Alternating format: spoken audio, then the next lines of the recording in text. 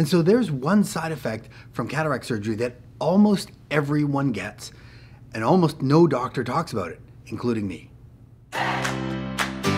Hey, good optometry morning. I'm Dr. Michael Nelson, your YouTube eye doctor, and today we are talking about the side effect of dry eye as it relates to cataract surgery. And we're going to talk about why it occurs, what you need to do about it, and how do you know if you have it. But first, before we start, we need to talk about what dry eye isn't. In almost everyone that has dry eye after cataract surgery, it's not because they don't have enough tears. It's because of the quality of tears. It's the quality, not the quantity of tears, that's the problem. And in fact, that goes for almost everyone that has dry eye disease. But in the almost 50% of people that suffer from dry eye after cataract surgery, the problem is almost always quality of tears. So what you need to know is that there's glands in our upper and our lower lids, and they produce the oily part of their tear that helps prevent your tears from evaporating off. And so if the tear layer is disrupted, disrupting this oily layer, or if these glands are not working properly, then they're not producing a good oily part of the tear, and your tears are going to evaporate off much faster, and that's going to give you all sorts of dry eye symptoms. Symptoms like blurry, fluctuating vision. It's going to cause your eyes to be dry, gritty, irritated, or burning.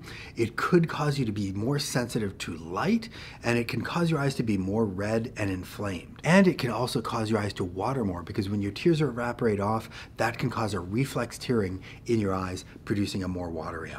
So what causes the dry eye after cataract surgery? So there are three main things that are causing the dry eye. So number one has to do with the incision that's made in the cornea during cataract surgery. So in cataract surgery, the surgeon's going to make a small incision, usually about 3 millimeters long, in the cornea. That's the clear tissue of your eye. And when they make that incision, it's going to sever some of the nerve fibers that are on the surface of the cornea.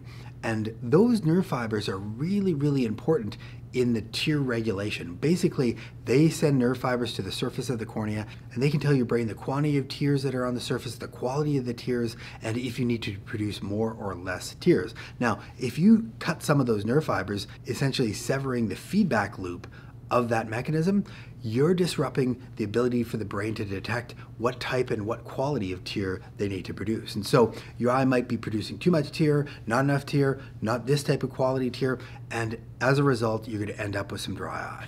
Now, the second thing that occurs after cataract surgery, and so when you have any surgery or any injury for that matter, one of the steps in the healing process of our body is to produce some type of inflammation. And that inflammation is good, but that inflammation can also cause the glands in your lids to not produce as good a quality tear. And so that increased inflammation can cause more dry eye.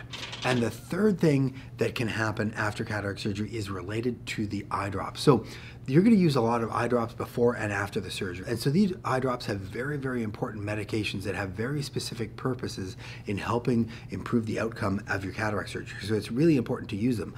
But those active ingredients in those medications and the preservatives in those medications can disrupt the tear film so it doesn't have as good a composition as it normally would, leading those tears to evaporate off, causing more dry eye symptoms. So what are you going to do about this dry eye? Now, fortunately, a lot of the symptoms are going to resolve with time, but there's things that you can do to help minimize their effect and help them to improve faster. So number one, most of the time your eye doctor is going to recommend some type of lubricating drop. So a lubricating drop is going to mix with your tears, help stabilize it, and try to create a composition that's more natural and more beneficial in healing the surface of your eye and also preventing your tears from evaporating off as quickly. Now, there's a lot of different types of eye drops on the market, and there's a wide gamut of them. Some of them definitely work better than others. So you might want to talk with your eye doctor about which one works best for you. One key thing that you want to do is you want to look for preservative-free eye drops. Because like I said, one of the issues is that with the medications that you're using is that you're adding preservatives, which is disrupting the tear films. You don't want to start using a lubricating drop that has lots of preservatives in it, because you might be contributing to that dry eye as well. So look for a preservative-free eye drop. Now, the other important thing is when you're using a lubricating drop,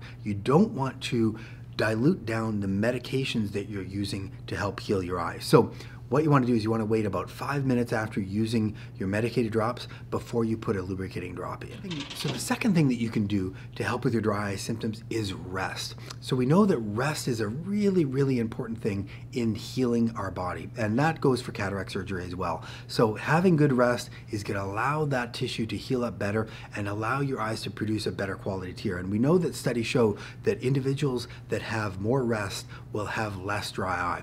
As well, when you're resting, resting, your eye's going to be closed, and that's going to provide a better environment for the cornea and the tissues around the eye to help reduce that as dry eye symptom. Number 3, so sometimes after cataract surgery, your eye doctor can prescribe some prescription eye drops that are designed to reduce the inflammation on the surface of your eye. Now, you're going to already be using some of these drops to reduce the inflammation in the healing process, and those can help reduce the dry eye. But actually, when you go off some of those drops, then the dry eye might increase, and so your eye doctor might recommend you going back on some of those drops to reduce the dry eye symptom. And the 4th thing that you can do goes to back what your mom used to tell you, is that an ounce of prevention is worth a pound of cure. So basically, if you can start dealing with your dry eye symptoms before they actually start, that's going to go a long way to preventing them from developing in the first place. So I recommend to my patients is that you look at treating your dry eye before you actually start the surgery, because a lot of people already have dry eye before the surgery, even though you don't have any symptoms. So if you can do some treatments to treat your dry eye before the surgery, that's going to go a long way to have better healing, having better outcome, and more importantly, that's going to give them better measurements of the front curvature and the length of your eye. That's probably going to end up with a better outcome as well. So if you visit your eye doctor, they can often give you some help with some dry eye treatments, but there's lots of things that you can start with at home. So there's lubricating drop. Definitely look for the preservative-free drops. You can look at warm compresses. Basically, if you can heat up those lids for 5 to 10 minutes a day, that can get those glands unblocked and flowing better. And also, if you're doing nutritional products like omega-3s, but you need the right type and the right amount to make sure they're treating the dry eye. And I've got some more videos on that at the end that you can watch. And if you want to learn a little bit more, I've got a video up here about some of the at-home treatments that you can use to help with your dry eye symptoms. Now, the other things that your doctor might recommend are some newer treatments called radio frequency or intense pulse light, RF or IPL, and these are some in-office treatments that can reduce the inflammation, get your glands flowing better, and actually really treat your dry eye very, very well before the surgery to help prevent those dry eye symptoms after. And they can also be really useful in reducing the bacterial and organism load that are living around your lashes to help reduce some of the risk of complications in cataract surgery. So if you want to learn a little bit more about some of the dry eye treatments that might help you before cataract surgery, you can watch this video right here. And if you want to take a little quiz to find out if you might have dry eye, you can watch this video right here. And with that, have a great optometry day.